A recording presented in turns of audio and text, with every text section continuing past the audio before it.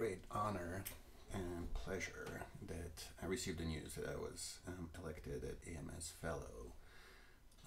This has been obviously a career-long hope to become one of the fellows, following in the footsteps of so many amazing scientists of all interests.